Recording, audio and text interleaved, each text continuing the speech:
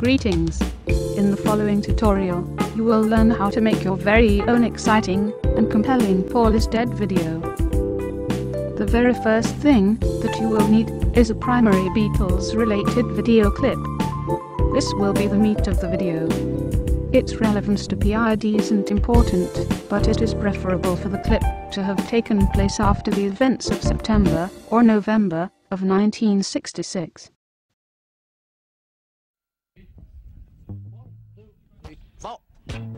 In this tutorial we will be using the video of the song Get Back, taken from the Beatles' legendary rooftop performance. This clip is ideal because of its showing a rather happy-looking Paul and a more or less disgruntled-looking John, George and Ringo. This insinuates that there was tension within the band at the time, which of course could only mean that Paul is dead. Also, the title of the song suggests the return of any number of major figures ranging from Aleister Crowley, John Lennon, to the Antichrist Paul McCartney himself.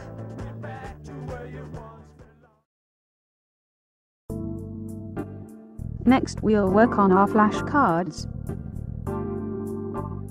Throughout the main part of the video we will use what is sometimes referred in the Paul is Dead movie director circles as flashcards. Flashcards are short messages, or in some cases, images, that flash on the screen sporadically throughout the video. They are called flashcards because, like real flashcards, they are shown to the individual rather quickly, and the primary goal is that, through repetitious viewing of said cards, the individual feels as though he has learned something of importance. Your flashcards can consist of anything, really, but it's best to work with themes of a religious or ambiguously esoteric nature. For this tutorial we will be using the scripture John 19, verses 6 and 7, not only for the numerical relevance, but because the scripture itself makes reference to Christ, of whom Paul is symbolic of in P.A.U.L or Jews, and remember that there were many important Jews in the Beatles' inner circle, and the law, which of course relates to the book of the law. By simply working a trend in one can find treasure troves of YouTube material. Next in importance to flashcards is the wild card. The wild card is a video or audio clip that at first, the viewer does not recognize as being Paul is Dead related. It is your job to convince them that it is, in some manner of varying ambiguity, related to the main conspiracy. This does wonders for your public image as they quickly become convinced that you are an insider and must know all sorts of things that they don't know. In this tutorial our wildcard will be a clip of the seminal 1966 daytime gothic soap opera, Dark Shadows. See if you can guess at the Paul is Dead connection in this following clip.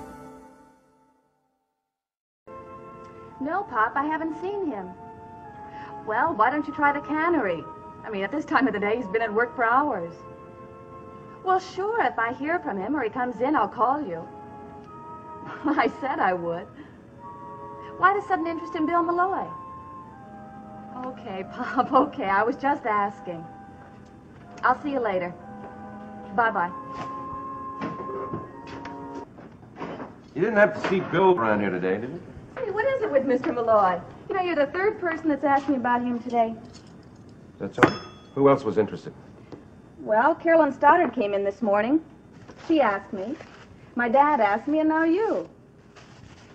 What is it? Did he quit his job and go off to Tahiti? I doubt that.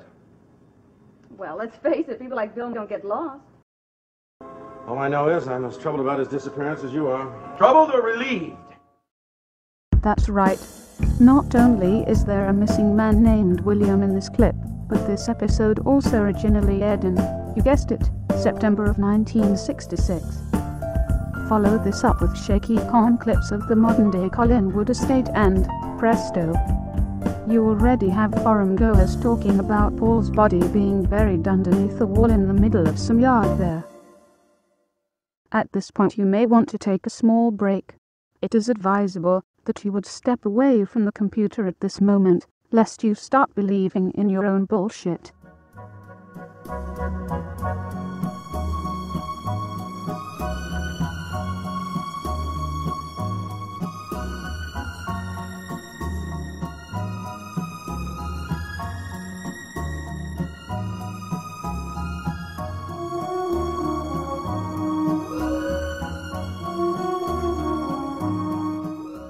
Picking up where we left off, another effective wild card that you can use is footage of creepy old Italian men. Come devo ridere, sai? I've got a sister that I can hang out with that's cute when you get home. Oh, she's cute. I'm going to BYU. Are you serious? That's awesome. She's so cute. She's 19. She's 19. Cameron almost 23. Oh, there you go. Are you really? No. I'm wearing skinnier. Yeah. Okay, bravo. The next thing that you will want to do is pick the music that will be used in your video. It's recommended that you choose 2 different types of music to use in your video for 2 very different purposes. The first will be your creepy music. Creepy music can be used to help convince the viewer that there is something genuinely sinister afoot in the world of lovable mop-tops. For this tutorial we will use a Joe Satriani song that has been reversed, slowed 150%, pitch raised 150%, then sped up 150%, with plenty of echo added in between.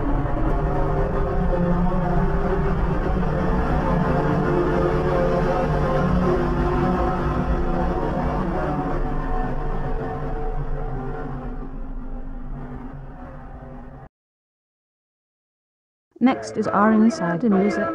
To convince the average viewer that you are someone who knows something, it helps to keep bootleg Beatles material around.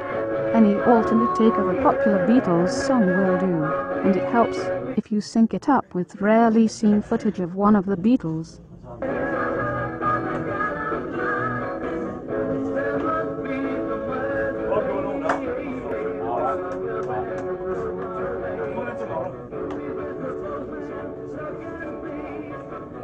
Next you will need your ending teaser. The ending teaser is of course the final frame of any good Paul is Dead video that leaves the viewer either baffled, frustrated, or in the best case scenario, eager to learn more. Whatever you choose, make sure it is a good conversation starter. Here we will use the phrase "the postman always rings twice" along with a frame of the 1981 movie remake of the same name. And there you have it. These are the primary elements of the average Paul is Dead video. It is up to you to gather the various clips of your choice and combine them in the software-based video editor of your choice. Thank you very much for your time, but before we go, ladies and gentlemen, let us take a look at the film that we have just now made.